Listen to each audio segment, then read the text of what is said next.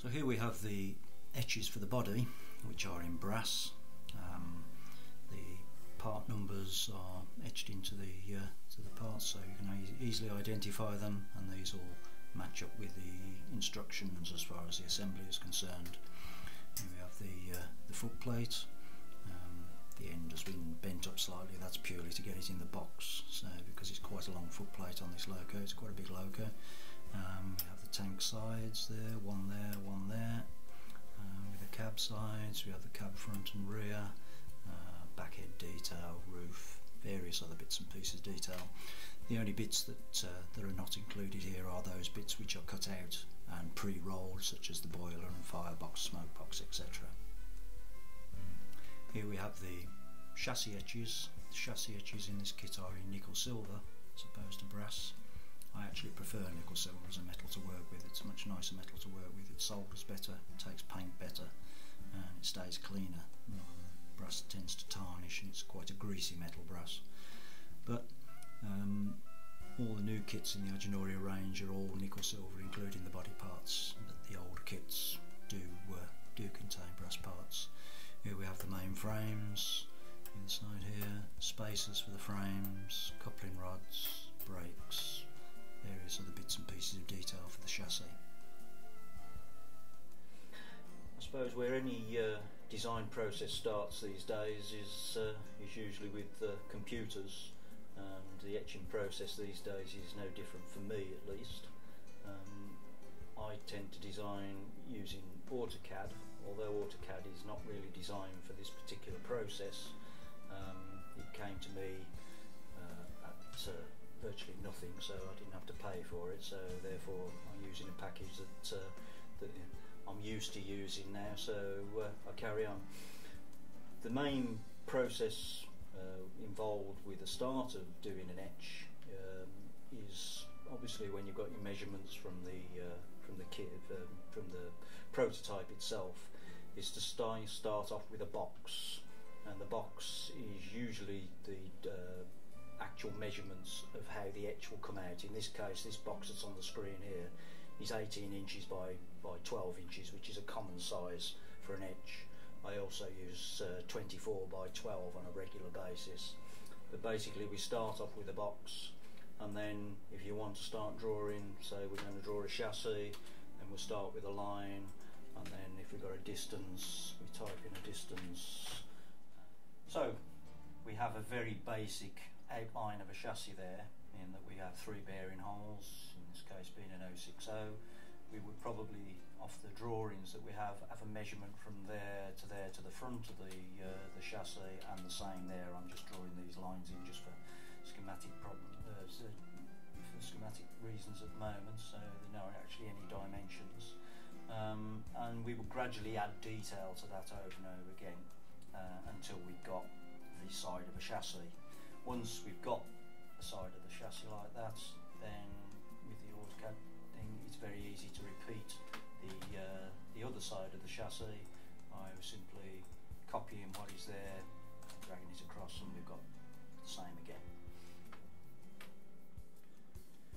So here we have a bit more detailed chassis. This is actually a chassis for a Fowler 2F 060 dock tank, which I drew earlier. Shows a little bit more detail on it, both sides of the chassis, some spring detail, the bearing holes, various lines for various things, and holes for brakes, etc, etc. A little bit more detail on that. So when we've got to that stage, we can then do a bit more filling in then of various things. Moving on a stage, this particular part of this drawing here is a panel. These panels are made a specific size to fit into the boxes of the kits, so that basically governs the space that I have within there to put the parts that I need.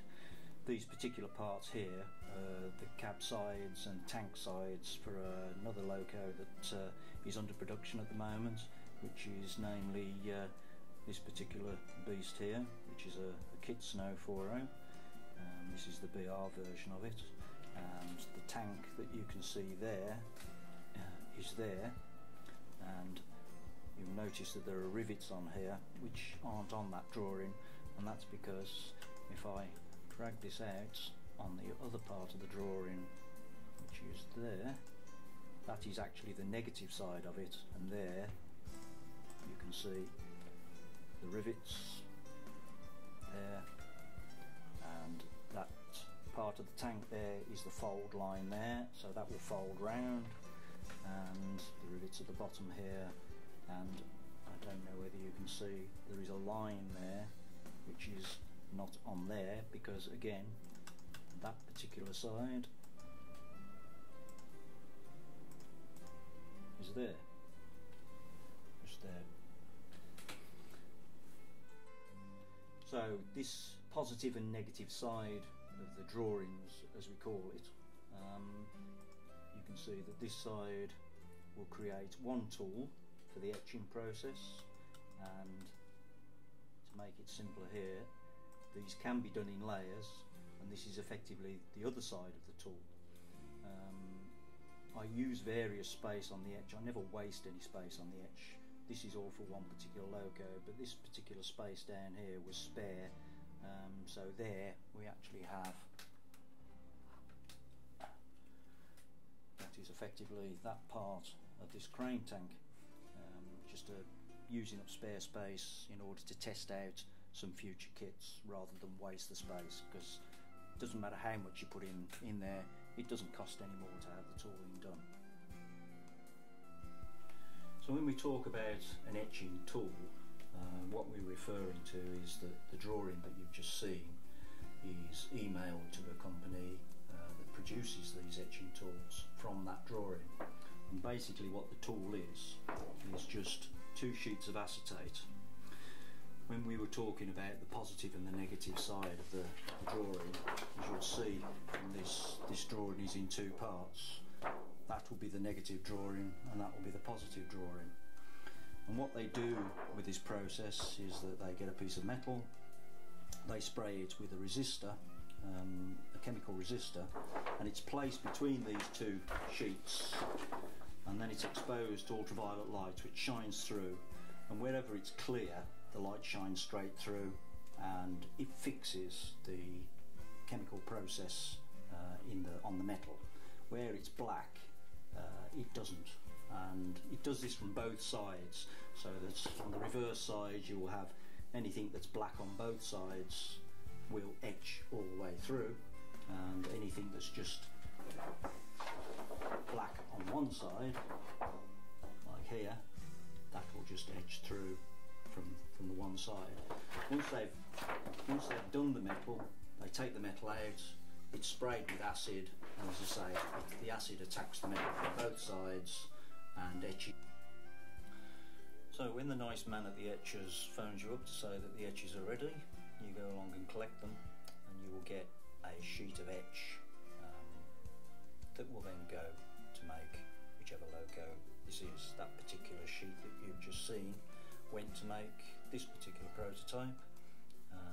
All the etch parts that you see here on the loco are then assembled, folded, rivets punched out, etc, etc, which we'll go on to explain how an etch kit is put together.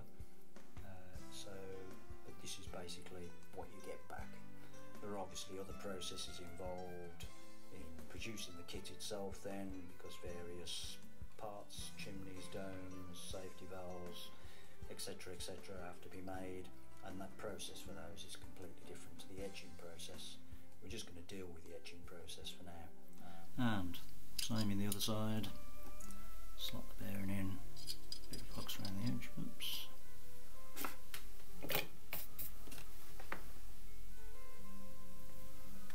And again, just touch the 2 edges and let the solder flow around the edge. It'll follow its way around.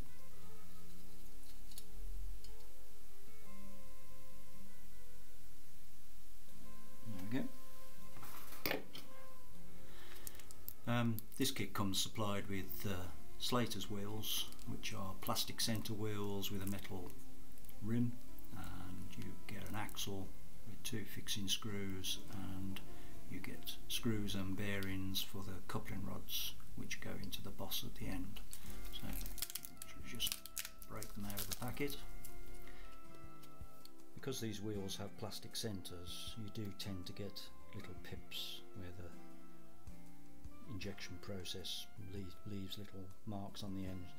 In order to flatten them off, you get yourself a little bit of emery cloth and just place the wheel on flat and just do a circular motion like that, just to clean the plastic off. That's all that's required. Just turn it slightly, do 90 degrees, and do it again, and same again, and just keep going like that. And once you've done that, then it'll smooth the back out, and it'll make it nice and smooth. And when the wheel is on the axle itself, then it'll run true and square. So there again, we have a screw that's fixed to that wheel. Place the bearing on it and the coupling rod.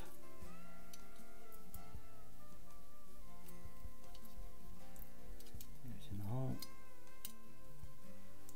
Doesn't want to go in. There we go. And again,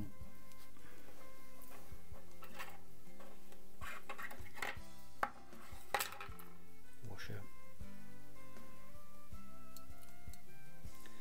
and nuts, and then that effectively forms the coupling rod for those two wheels.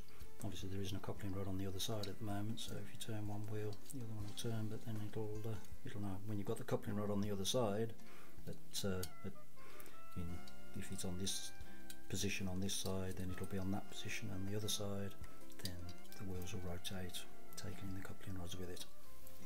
And then again we will repeat from there to the front wheel as well, and the same on the other side. If you're still a little bit intimidated and put off by soldering, this particular model that you see here was actually built by Tom Gardner, who's 14 years old. So I mean, I'm sure that you'll agree that if a 14-year-old could build something to this sort of standard, then there's no reason why you couldn't either. This is an Agenoria kit. It was one that he chose himself, that he wanted to do. It's exactly the same components that you've just been shown with the thing, just a different prototype, that's all. But he built this completely on his own. I mean, admittedly he had some assistance with what to do and guidance while he was doing it, but he even did the painting himself, so